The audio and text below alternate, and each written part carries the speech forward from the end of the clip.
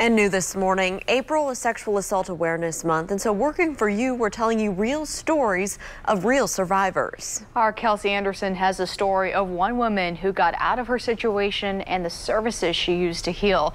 We're not using her name or showing her face to protect her identity, but simply telling her story is a big step in the healing process.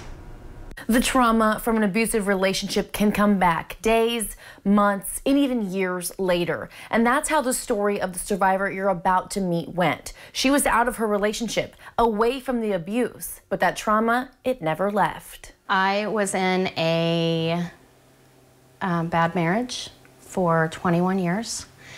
And when I finally got out of the marriage, I thought I was doing really well. She says when she got out of her situation, she felt euphoric, finally free, and it wasn't until a few years later all of that trauma came back and impacted her, her family, and her friends. About 3 years after my divorce was final, I started kind of spiraling, and I didn't realize why. That's when she reached out to Assist Indiana for help. So when I first called, the first question I asked is, I don't know if I belong here.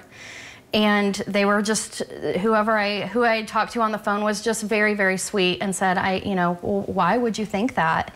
She tells me because she didn't experience physical abuse, she didn't want to take up services like this. I didn't understand that that wasn't trauma. I looked at, there's other people that need this so much more than me. There's people that are going through physical abuse that I can't even imagine. And so I felt like I was taking something away from someone that needed it. But she quickly learned that she did need Assist because she needed to be believed and supported.